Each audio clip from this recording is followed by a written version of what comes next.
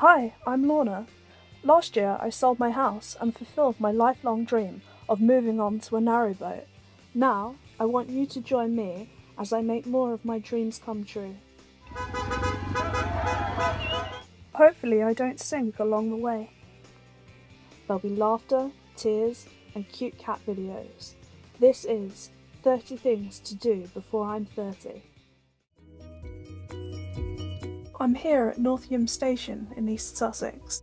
The Kent East Sussex Railway is a heritage railway running from Bodiam to Tenterden, a distance of 11.5 miles. The railway opened in 1900 and closed to passengers in 1954, before closing entirely in 1961. Preservation efforts began immediately and it reopened in 1974. The section to Northiam opened in 1990. I wanted to stay somewhere a little unusual for my recent holiday, and this fitted the bill perfectly. Railway Retreats offers this converted railway carriage as a fantastic holiday home adjacent to Northiam Station.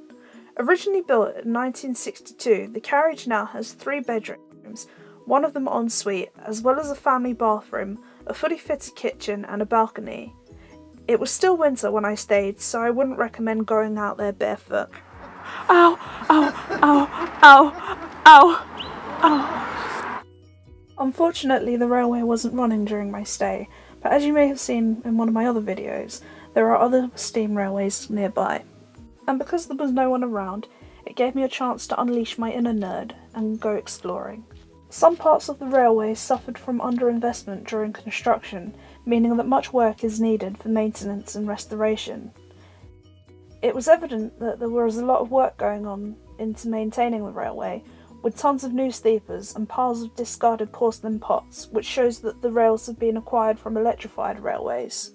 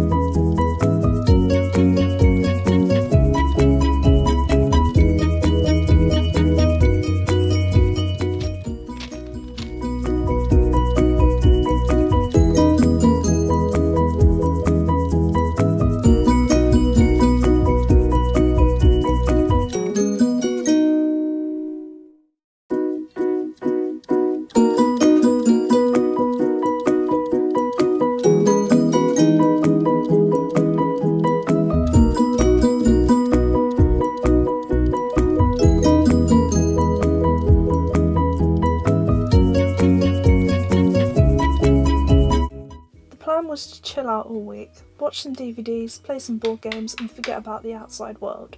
But there was just so much to do nearby and explore, from beautiful countryside to fantastic coastlines, and it's only 90 minutes from London.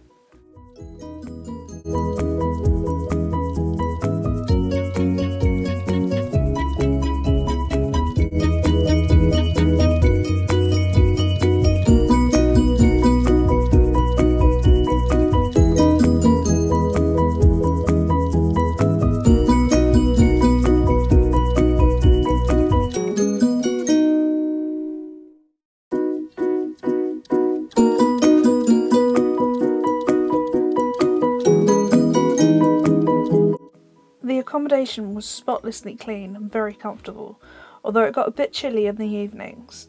For me, living on a narrowboat, I kept saying, "It's so big," but my travelling companion told me that for a house dweller, it felt small, albeit in a charming way. I loved all of the railway memorabilia in the carriage, and would say to anyone looking for a quirky, affordable place to stay, this ticks all of the boxes.